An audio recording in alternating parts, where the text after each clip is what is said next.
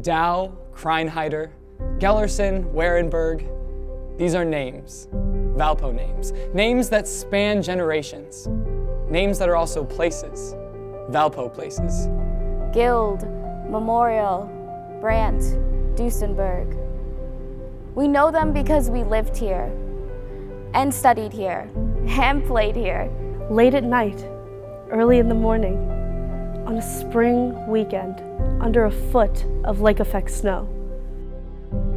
The names echo across years, decades, centuries, even if their bricks and mortar no longer stand. Hughley, Mollering, Kinsey. Their names echo with light ever brighter into the future. Their names echo the light. In thy light we see light. And we hear their pulse, the spirit pulsing with light, like light through tall stained glass spilling on stone, red and green and yellow and blue, spilling a marble table with the color of light, a plate broken with bread, a cup brimming with wine. The names walk an aisle of a chapel called Resurrection, on a weekend called Homecoming. They sing, oh how they sing, of ages past. Time, like an ever-rolling stream, soon bears us all away.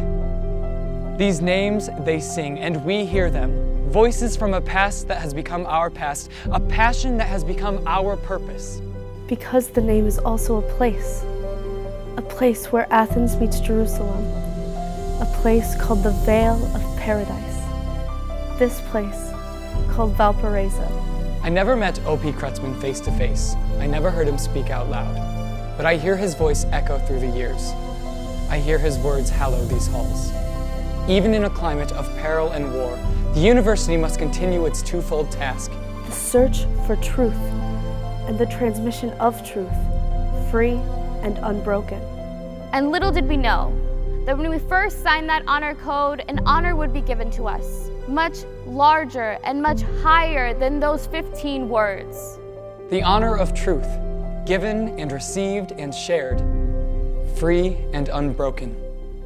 The honor of truth that sets us free, science with wisdom, knowledge with understanding, freedom with faith. This is the lifelong honor code of which we sing. Hail to the brown and gold, we pledge thee to uphold, wherever we may be, thy honored name. I never heard him speak, but I hear the voice of O.P. Kretzmann hallow these halls, and the voices of Schnabel and Hari and Heckler. It is the voice of my favorite professor, how they gave me a lifetime of learning. It is the voices of Songfest and Caroling Night. It is burning midnight oil at the torch, or the beacon, or WVUR. It is the freshman beanies and the freshman production, 7-week rush, and Sunday waffles. It is the victory bell rung at high noon, or the kissing bridge at midnight. It is an oak tree we call Merlin that stands to this day. It is the lifelong honor code of truth, free and unbroken. It is the never-ending flame of a torch in the night, the fire at the entrance that welcomes us back to this place, this Valparaiso. This fire in our hearts that pushes us to see thy future light.